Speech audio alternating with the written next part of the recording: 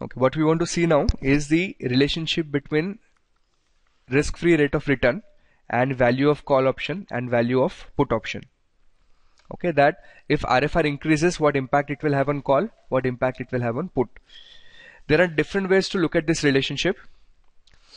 Generally, a RFR does not have a very significant impact. It will have some, but not very significant, and therefore a lot of times trader ignore this. Okay, but how can we learn this? So we can understand this relationship using simple put call parity. Okay, so see how. S plus P is equal to B plus C.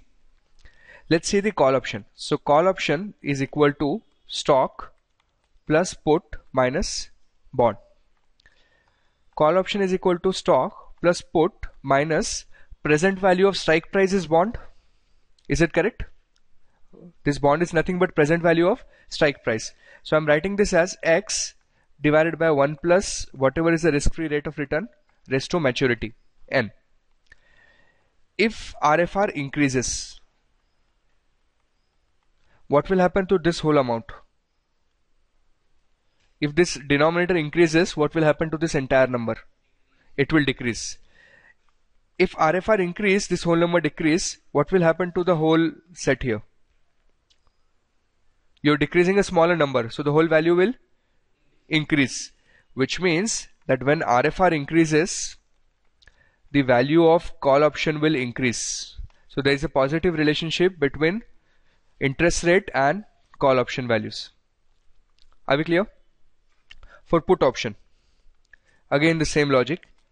S plus P is equal to B plus C.